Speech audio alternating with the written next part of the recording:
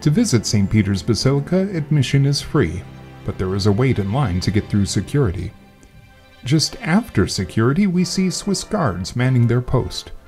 Wearing uniforms designed by Michelangelo, these young men take martial arts and use firearms as part of their training.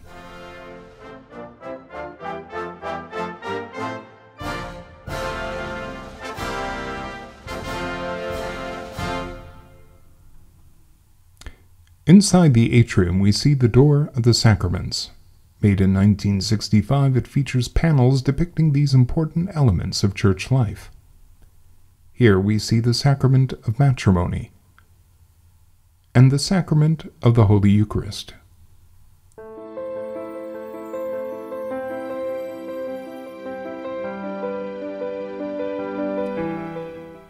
Inside, there is much to see.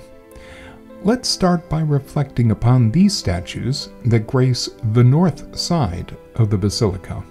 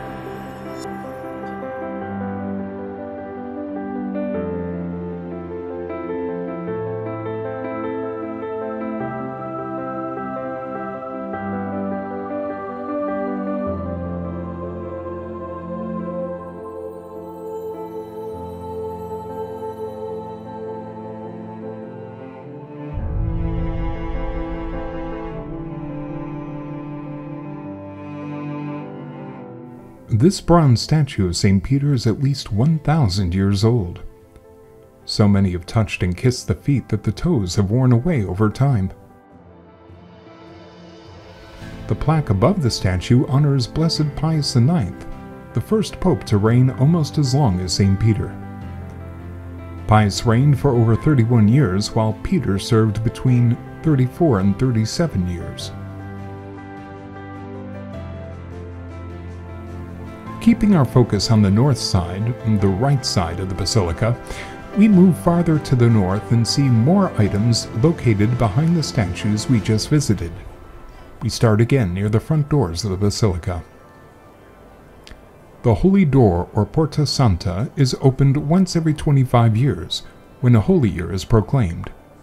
The mosaic above honors St. Peter, while the inscription remembers 1675, as the Holy Year proclaimed by Pope Clement X.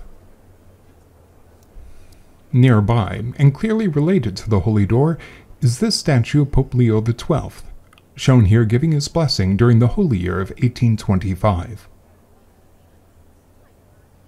Also nearby is the famous Pietà. This classic work of art depicting Mary holding the dead body of Jesus was completed by Michelangelo when he was just 24 years old.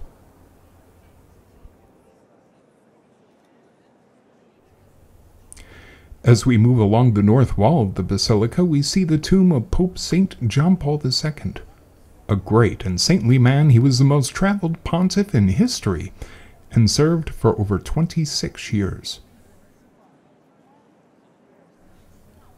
Flanking the tomb are statues of two popes.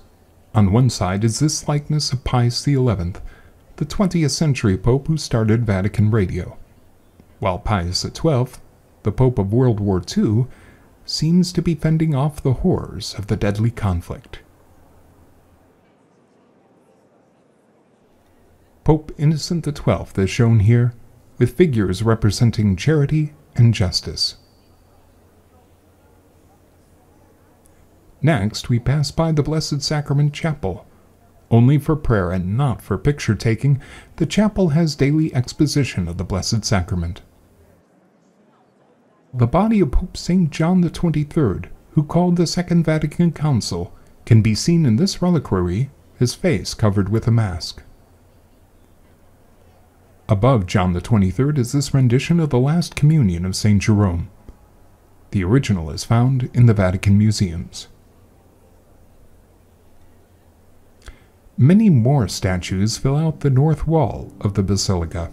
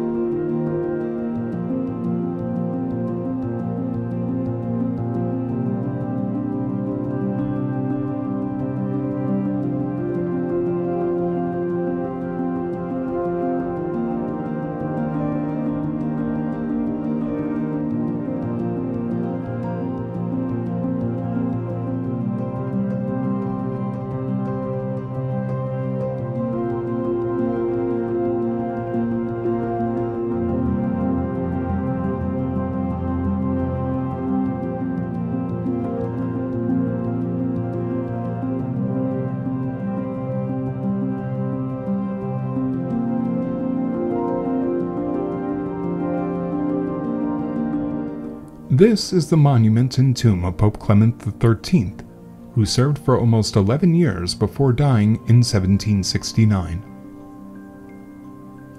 If you wish to go to confession at St. Peter's, a number of confessionals for various languages await you.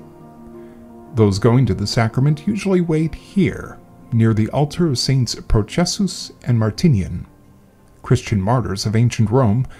These two saints are buried here. Going to confession is the only way to visit St. Josaphat, whose remains are in this section of the basilica. A martyr who worked for unity between East and West, St. Josaphat is celebrated every year on November 12th. I just happened to be here on November 12th, 2022, and so was able to capture this beautiful liturgy at St. Josaphat's altar.